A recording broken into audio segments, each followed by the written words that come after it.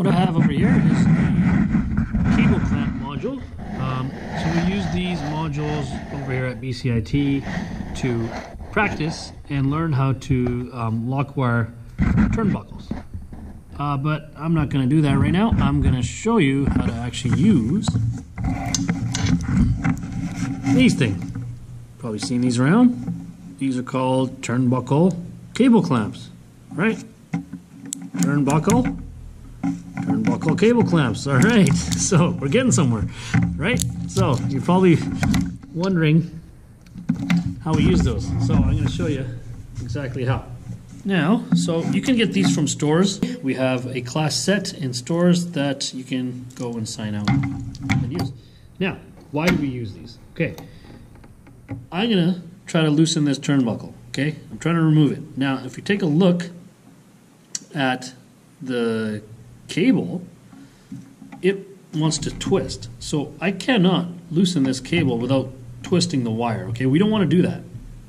See that? We do not want to do that. Okay, we don't want to twist the cable, and we know the number one reason we damage cable is through mishandling. Okay, so that's the loosening direction, and you can actually see the cable wanting to twist. Okay, so we want to stop that. So essentially what we're doing with these cable clamps is we're going to install them on the fittings of the cable.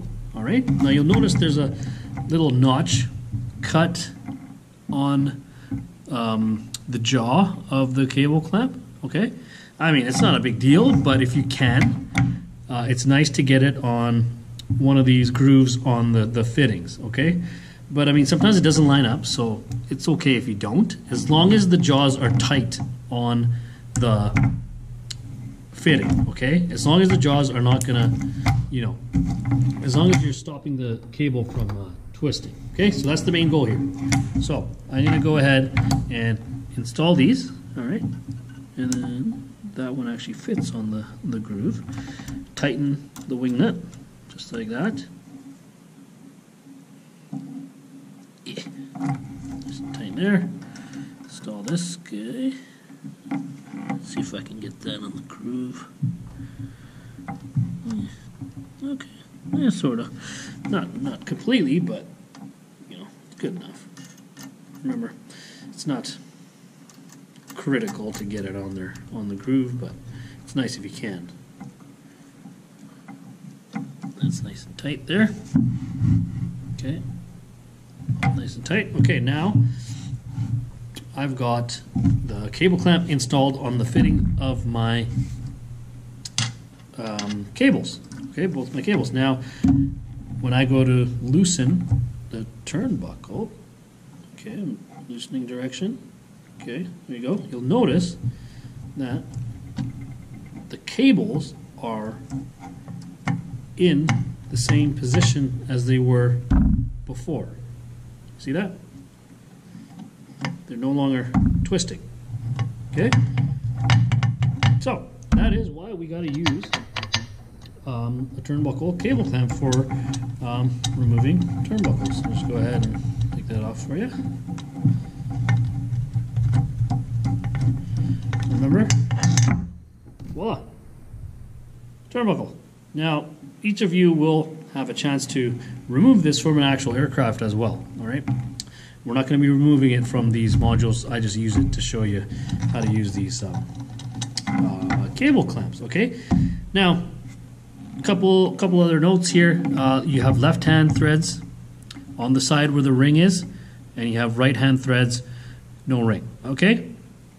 The AC4313 shows you how to install this, or tells you to install no more than 4 threads on initial installation. Okay, but we can get by with 1. All right, so I'll show you what I used to do. I used to go ahead and line up the right hand side or left, whatever side. I'll just go with this one because it's easy, and throw in 1 thread till it bites. So right about, boom. Okay, so now it bit the thread. All right. Oh, that's slightly damaged there, but you get the idea. Yeah, there it is. I think this turnbuckle might be a bit small for this cable. But anyways, you get the idea. So I've got basically 1.5 threads on this side. And then I can go ahead and get my other end of my cable and left-hand thread. Oops, sorry. Left-hand thread and install the other end. Now, I got both ends installed. So, like I said, AC 4313 says 4 threads on initial installation. We can get by with 1. All right.